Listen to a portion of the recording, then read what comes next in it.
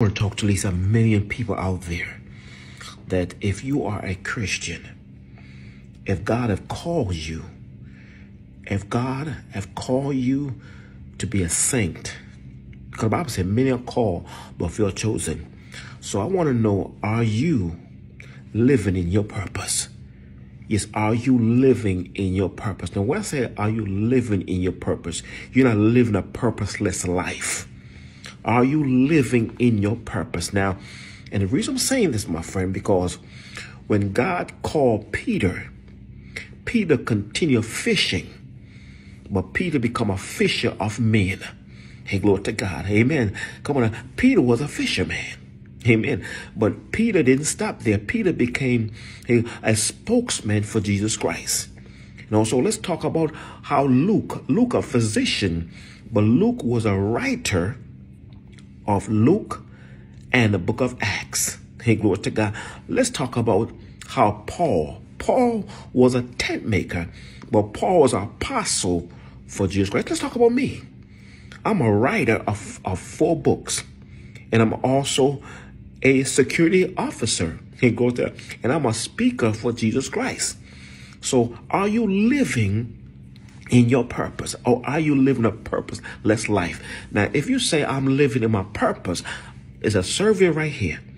And I want to say, yes, I am living in my purpose, and put on the comment box, hey, glory, say, yes, I'm living in my purpose, and say what your purpose is.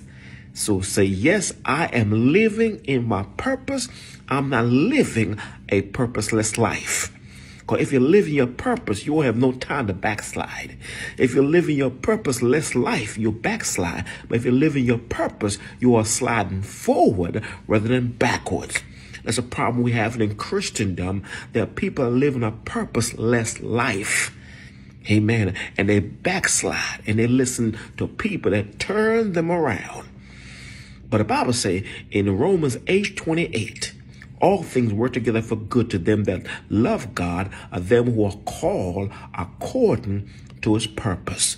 So are you living in your purpose? Say, yes, I am living in my purpose. Or are you living a purposeless life? Now, I'm going to have 10 reasons why people are living a purposeless life.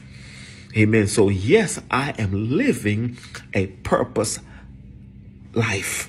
Yes, I'm living in my purpose. Are you living in your purpose? Now, can we talk? Amen. Are you living in your purpose?